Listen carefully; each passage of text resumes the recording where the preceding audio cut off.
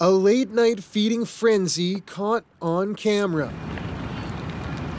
Throngs of rats, a nightly occurrence outside a downtown Vancouver SkyTrain station. We were like looking down the stairs over there. We saw just like a bunch of them. It was kind of gross. I was like, oh shoot, I have to walk down that way. Those are big rats. Those are lots of rats. Norwegian rats and roof rats. Right here, we're looking at one rat hole and we're looking at several others. Metro Vancouver's self-proclaimed rat detective says this is a perfect rodent hangout. And we're at a busy station, right? There's going to be food around that's readily available, so there's lots here to allow them to thrive. Exterminators say rats are reproducing at a fast rate across the region.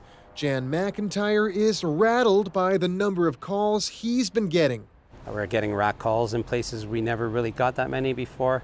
And usually by the time the clients know it, it's an established population. It's not one or two, we're looking at, 7 or more. He blames the unseasonably warm weather and a recent ban on rodent poisons on the apparent boom. But this researcher says a lack of data makes it difficult to know for certain. We don't have a system to encourage people to call for that purpose anyway. We'd need to set it up. A reporting system that's existed in Alberta for decades and produced stunning results. And we have a zero tolerance for rats in the province. Alberta, one of just a handful of jurisdictions on the planet considered rat-free. If you walk down an alley in Calgary, you wouldn't see rats coming out of a dumpster.